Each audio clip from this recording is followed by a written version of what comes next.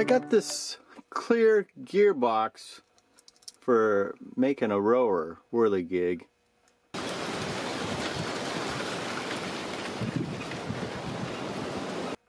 wanted to show it to you. It's kind of nice. Now you can see the gears working. Let's see. It's a little bit distorted at the top. But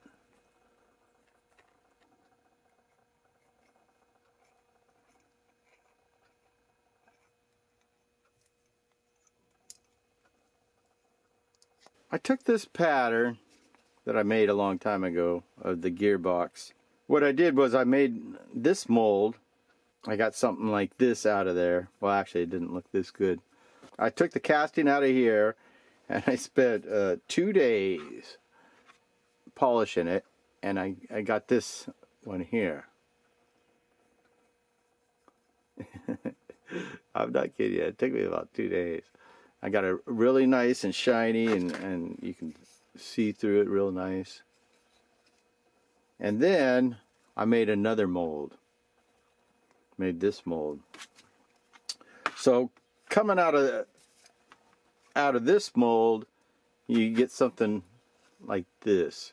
You can still see through it, but it's a bit frosty. And it takes you like a day or two to polish it. You start off with, I don't know, 400 and work your way up to at least 2,500 or 3,000. And then you get something like this. And even this is not anywhere perfect.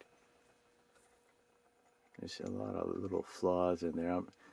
I put the resin under vacuum and got all the bubbles out, or I tried to, and for about 10 minutes or something. And that seemed to get all the big bubbles out. And then I just let it cure normally. You can see the difference between the polished and unpolished.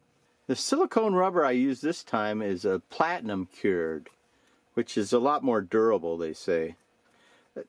It's a lot more finicky. There's a lot of things that can make it not cure properly, like hot glue is one. And there's a whole list of stuff. So you got to be a little bit careful that way.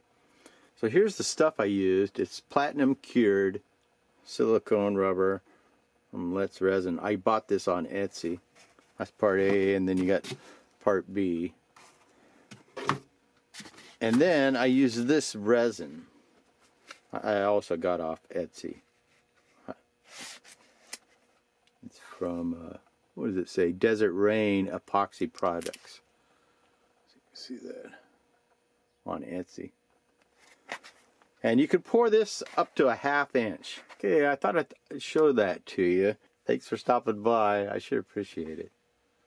Take care. I'll see you down the trail. Bye now.